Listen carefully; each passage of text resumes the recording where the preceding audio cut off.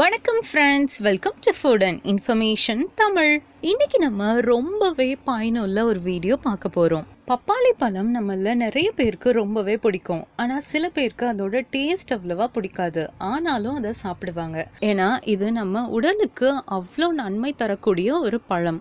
ஆனால் பப்பாளி சாப்பிடும்போது நமக்கு மிகவும் நன்மை தரக்கூடிய ஒரு பொருளை நம்ம வேஸ்ட்டாக கீழே தூக்கி போட்டுருவோம். வேற ஒன்றும் இல்லைங்க, நான் பப்பாளியோட விதைகளை பற்றி தான் சொல்கிறேன். பப்பாளி பழ விதைகளில் எண்ணில் அடங்கா நன்மைகள் இருக்குது.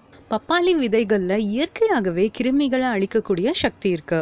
இதை நம்ம சாப்பிட்டோம்னா நம்ம வயிற்றில் இருக்கக்கூடிய இன்டெஸ்டைனல் வார்ம் மற்றும் பாராசைட்ஸ் அப்படின்னு சொல்லக்கூடிய நம்ம வயிற்றில் மற்றும் குடல்ல இருக்க புழு பூச்சிகளை இது அழிச்சிடும். மற்றும் நம்ம வயிற்றில் இருக்க கெட்ட பாக்டீரியா அப்படின்னு சொல்லக்கூடிய ஈகோலை என்ற பாக்டீரியாவையும் இது அழிச்சிடும். மற்றும் சில டைம்ஸ் நமக்கு ஃபுட் பாய்சனிங் ஏற்படும் போது இந்த பப்பாளி விதைகளை சாப்பிட்டோம்னா அது நம்ம வயிற்றில் அந்த ஃபுட் பாய்சனிங்கை உண்டாக்குற கிருமிகளை அழிச்சிடும். அடுத்ததா பப்பாளி விதைகளில் கேன்சர் செல்ஸை அழிக்கக்கூடிய சக்தி இருக்கு. முக்கியமாக பார்த்தீங்கன்னா கோலன் கேன்சர் அப்படின்னு சொல்ற பெருங்குடல் புற்றுநோய் மற்றும் மார்பக புற்றுநோயை வராம தடுக்க உதவுது. இந்த பப்பாளி விதைகளில் பாலிஃபீனால் மற்றும் ஃப்ளேவினாய்ட்ஸ் அப்படின்னு சொல்லக்கூடிய ஆன்டி ஆக்சிடென்ட்ஸ் அதிக அளவில் இருக்கிறனால இது நம்ம இதயத்திற்கு ரொம்பவே நல்லது. அடுத்ததா கல்லீரல் நோயான லிவர் சிரோசிஸ் இருக்கிறவங்க இந்த பப்பாளி விதைகளை ரெகுலரா சாப்பிட்டு வந்தா லிவர் சிரோசிஸ் சீக்கிரமாவே சரியாயிடும். மற்றும் கல்லீரல் சம்பந்தப்பட்ட எந்த நோயையும் இந்த பப்பாளி விதைகள் குணப்படுத்திடும். இந்த பப்பாளி விதைகள் கிட்னி டேமேஜ் ஆகுறதையும் தடுக்குது மற்றும் சிறுநீரகம் ஆரோக்கியமா இருக்க உதவுது. பப்பாளி விதைகள்ல அதிக அளவு ஃபைபர் இருக்கிறனால இது நம்ம உடல்ல உள்ள கெட்ட கொலஸ்ட்ராலை குறைக்க உதவுது மற்றும் நம்ம உடல் பருமனையும் குறைக்க உதவுது. இதுல இருக்க புரோட்டியோலைட்டிக் என்சைம் அப்படின்னு சொல்லக்கூடிய வேதிப்பொருள் நம்ம செரிமான கோளாறை சரி செய்து மற்றும் மலச்சிக்கல் வராம தடுக்குது.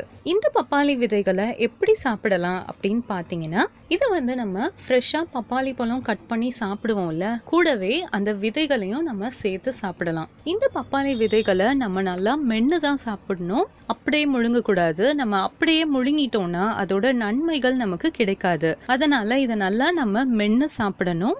இது கொஞ்சமா கசப்பு சுவை கொண்டது. அதனால இதை சாப்பிடும்போது தேன்ல கலந்து சாப்பிடணும். அல்லது நம்ம இந்த பப்பாளி விதைகளை நல்லா காய வச்சு அரைச்சி பொடி பண்ணி சாப்பிடலாம். இந்த பப்பாளி விதை பொடியை நம்ம அப்படியேவும் சாப்பிடலாம், அல்லது இதை நம்ம உணவுல கலந்தும் சாப்பிடலாம். அடுத்ததா இந்த பப்பாளி விதைகளை எவ்வளோ சாப்பிடணும் மற்றும் எத்தனை நாளைக்கு ஒரு வாட்டி இதை சாப்பிடலாம் அப்படின்னு பாத்தீங்கன்னா, இந்த பப்பாளி விதைகளை அப்படியே ஃப்ரெஷ்ஷா சாப்பிட்றதா இருந்தீங்கன்னா 5 விதைகள் போதுமானது. அல்லது நீங்க இதை பொடி பண்ணி சாப்பிட்றதா இருந்தா 1/2 ஸ்பூன் பப்பாளி விதை பொடி சாப்பிடலாம். இதை நம்ம வாரத்துக்கு 1 அல்லது 2 முறை சாப்பிடலாம். இந்த பப்பாளி விதைகளை யாரெல்லாம் சாப்பிடக்கூடாது அப்படின்னு பாத்தீங்கன்னா, கர்ப்பிணி பெண்கள் இதை சாப்பிடக்கூடாது மற்றும் குழந்தை பேருக்காக வெயிட் பண்றவங்க, அதாவது குழந்தை வேணும் அப்படின்னு நினைக்கிறவங்க இந்த பப்பாளி விதைகளை சாப்பிட வேண்டாம். இவர்களை தவிர மற்ற அனைவரும் இந்த பப்பாளி விதையை சாப்பிடலாம். ஓகே ஃப்ரெண்ட்ஸ், நமக்கு இவ்வளோ எண்ணில் அடங்கா நன்மை கொடுக்குற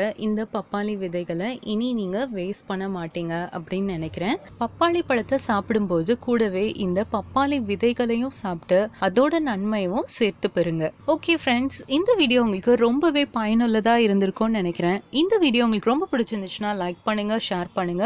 இது போல இன்னும் நிறைய பயனுள்ள தகவல்கள் உங்களுக்காக காத்துட்டு இருக்கு. அதெல்லாம் நீங்க தெரிஞ்சுக்கணுமா? ஃபுட் அண்ட் இன்ஃபர்மேஷன் தமிழ் சேனலை சப்ஸ்கிரைப் பண்ணுங்க. மறக்காம பக்கத்துல இருக்க பெல் ஐக்கானையும் கிளிக் பண்ணுங்க. அப்பதான் நான் போடுற அடுத்த வீடியோ உங்களுக்கு நோட்டிபிகேஷன்ல வரும். தேங்க்யூ.